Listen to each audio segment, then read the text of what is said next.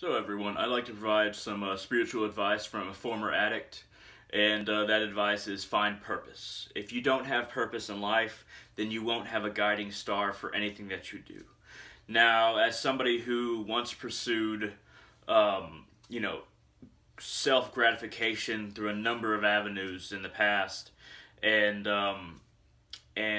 completely relied on substances and alcohol in order to get me to the next day or through one day, I could say that was my purpose, and that is not a purpose. But I saw that it is very similar to the purpose that a lot of other people have, but it's not drugs and alcohol, and it's not as bad for you.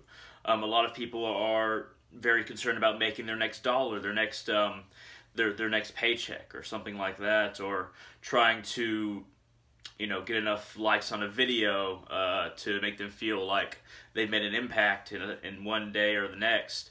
Now, how are these things related? It comes down to what is temporary. These kinds of gratification are very temporary, and they are very short-sighted.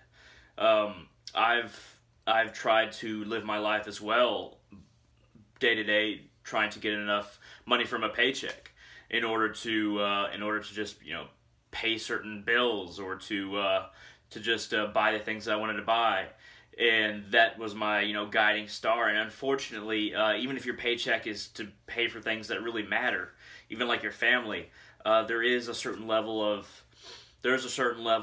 of emptiness just seeking after that money. Now, even if you're doing it for things that matter, like other people, you also need a guiding star. You also need a purpose.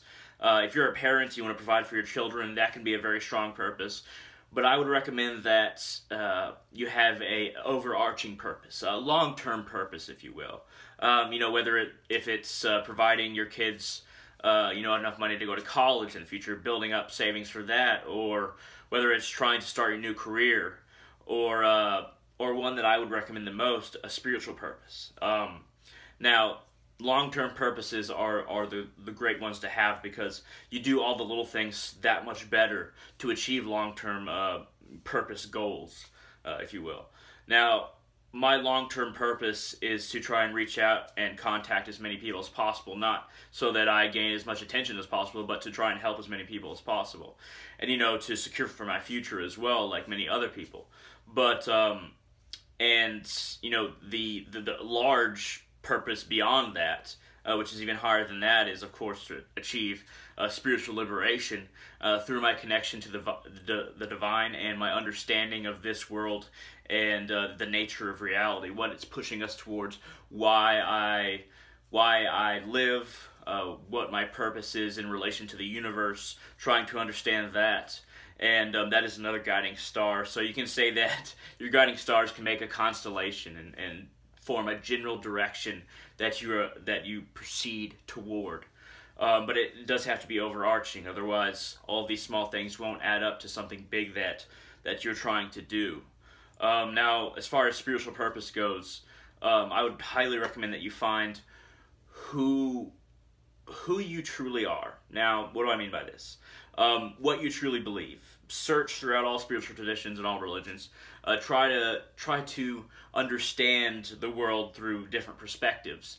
And once you find one that truly feels like that's you, or just seems truer than any other explanation for existence, follow that, make that your guiding star, and head towards that full blast. And make all of these little parts that you do for, either for yourself or your family, or for society, or to help other people. Try and bring those together and make that a part of your long-term spiritual goals.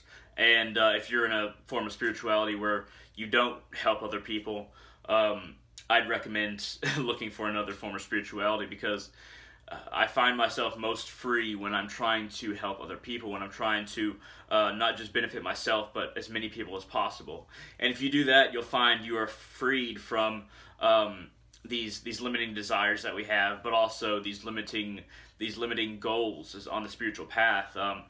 There are very minute goals that people have, like, okay, I'm going to be more patient, I'm going to be more powerful, I'm going to have a better mastery of magic or spellcraft. And I find when I put my goals into that, they're met very quickly, and I quickly realize that that there was no direction at the beginning when I made this small goal. And if there's no direction and that there is no overarching purpose, then all of these small goals will kind of lead in random places. They won't head towards a direction, and the direction has to be very overarching. Now you can say, okay, well, I want to be a god. That is my overarching purpose. Okay, but you have to ask yourself, why do you want to be a god? Why do you want to gain enough spiritual knowledge and knowledge itself and power to be a god? Even politically, you could say, I want to be a god. I want to be, worshipped by people for my, political acumen and what I say and who I am, and I want them to view me as basically a god. You have to ask yourself, why do you want that degree of power spiritually or politically? You have to ask yourself, okay, what are the desires that feed into this? What are the desires that I subconsciously want pacified in order to reach these goals? And, a lot of the time it has to do with greed. It has to do with fear of being weak.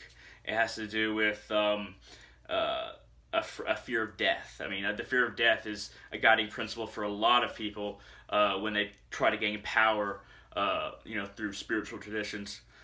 And you really have to decide, okay, all of these desires are very minute, and they're very much based on viewing myself as less, and I need to be more.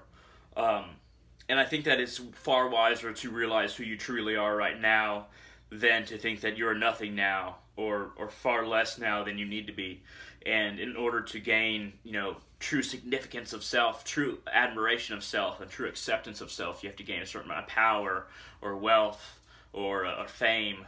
When you try to just sit down and not have these external factors be your goals, when you try to make internal factors, or internal liberations rather, your goals, then you find that nothing in the external world can hold you back, because you already have everything that you need. All you need to do is meditate on who you truly are, gain knowledge from people who don't need a single dime in order to be great, in order to be on a path towards absolute liberation, spiritual or political or financial.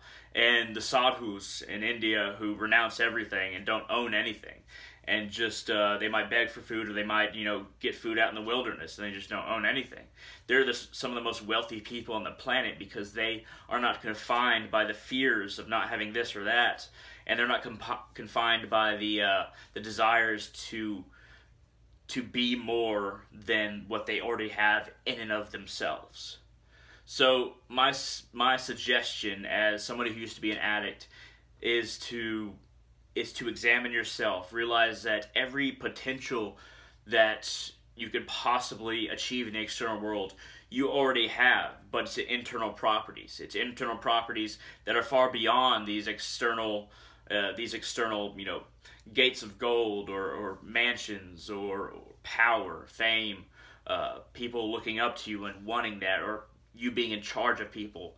If you conquer your need to conquer, if you conquer your feeling of weakness as you are and wanting to gain things in the external world to satisfy something, then you are far more wealthy than the average person on the planet, the vast majority of the planet, because you don't need those external trinkets to be somebody.